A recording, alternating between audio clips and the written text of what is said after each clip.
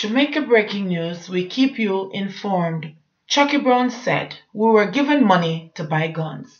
Please remember to like, subscribe, share, leave us a comment, and click the notification bell to receive our daily news items. Chucky Brown, the accused constable in custody since 2014, is being tried for the murder of Robert Gutty Dawkins, as well as the December 13, 2012 murders of Dwayne Douglas and Andrew Fearon on the Swansea main road in the parish. Brown, during an August 10, 2013 recorded interview with the Independent Commission of Investigations INDECOM, which was replayed for the jury, alleged that the unnamed police constable gave the advice to an incoming senior superintendent of police who had been transferred from Kingston to Clarendon following the death of the SSP who had formed the squad to deal with gunmen in the parish. Brown said, "When he arrived here, he told us that he was informed by the Commissioner of Police of our role, and he must not do anything like dismantle our team, because we have the thing going." Chucky Brown also explained that the team was given pictures by their senior officers of wanted men to be killed.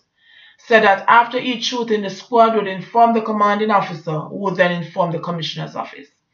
According to Brown, based on the work of the team, which was comprised of constables and corporals, crime went down in the parish. He said the former police commissioner and others boasted that the team was working well. He said members of the team were given medals and were even visited by a former national security minister. "They keep function for us and gave us medals, everything for doing our job," he said during the interview.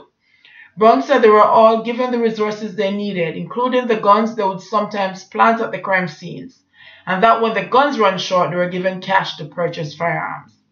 In relation to the killing of the three men, Brown denied that he was the one who pulled the trigger in Dawkins' death, although he was present as he was the driver. When asked who did it, he said Constable L. He was the brave one at the time. In respect of double shooting, Brown said, "I did one, the last one, a double murder by Swansea on the main road." He said, however, that another officer was also involved in that shooting, and that the team had a gang member who was allegedly providing them with inside information. Brown said that the informant, who was in the car at the time of the double shooting, came out and fired at the police team, but was allowed to escape while the other two men, who were unarmed, were killed. "Those two are the fellows that kidnapped this girl in Mandeville and demanded $2 million. They were shot and killed," he added. Brown said the team had acted on instructions from the commanding officer or the crime officer when they carried out the various killings. "We are given certain instructions on certain people, who they always tell you, don't waste your time and bring them into custody," he continued. During the interview, Brown said he was forced to speak out after Adif Washington was shot dead while on a ward at the Mapen Hospital, allegedly by the team in his absence, and he was blamed for the killing.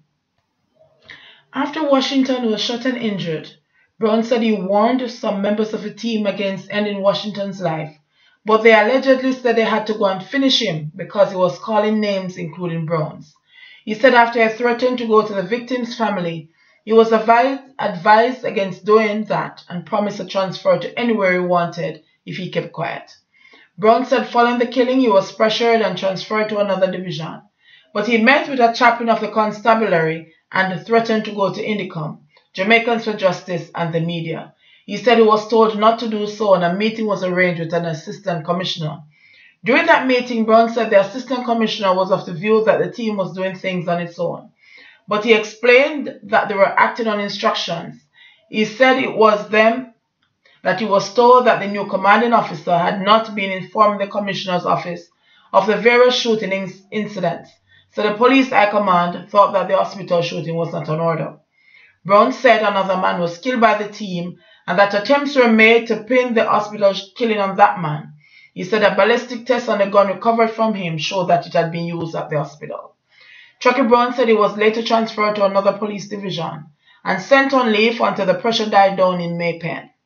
Vincent Wesley, Brown's lawyer, tried to ascertain from Assistant Commissioner Campbell whether or not the police commissioner fingered had been immune from criminal sanctions, but was told that the witness could not answer the question.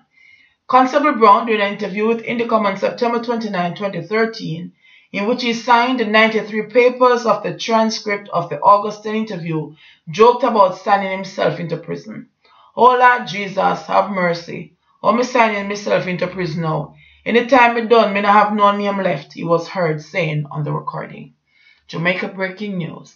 We keep you informed. Please remember to like, subscribe, leave us a comment, and click the notification bell to receive our daily news items.